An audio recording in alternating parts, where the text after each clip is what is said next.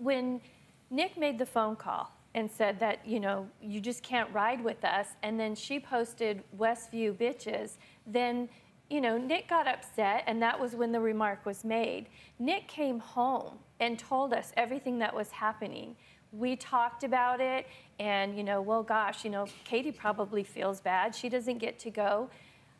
Nick never mentioned that again. And then when she came to our house, showed up at our house, Daniel's like, who is this woman? So her saying that we didn't do anything about it, we did. We didn't think it was a big deal. Right. Katie, is this the right characterization of this phone call that you got from Nick?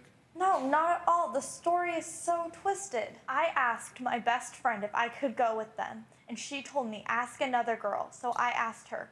And then I asked that other girl, and she said, yes, you just have to get your own ride. And Nick called me the next day at school and said, nobody likes you. You can't come with us. We already have reservations. And the whole group was there laughing behind him. Do you define rejecting you as bullying you? No.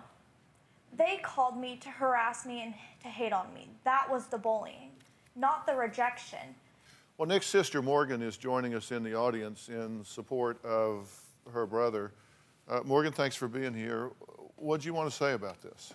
I go to Westview High School, and I have had a lot of strangers that I don't even know, students at my high school, come to me with their own stories after all this has come out in the media about Katie bullying them. And I don't think the media has shown the side of Katie being the bully, and I just don't think that's fair. Katie, have you, throughout your time as a student at this school or others, have there been occasions where you have bullied others? You know, I've gotten into arguments with people like every teen does, and I've said things I don't mean. Didn't my brother make a comment that he maybe didn't mean? Well, what's any different from how you? In the police report he told somebody he wanted to kill me? Has he killed you? No. You said, has he killed you? Of course not. I know you're being sarcastic when you say that, but what he said, he should not have said. And you don't want to trivialize that. You don't want to minimize that. But by the same token, we don't need to blow it out of proportion either. He made a mistake. He made a dumb comment. We've never said he didn't. She says that nobody's taken action.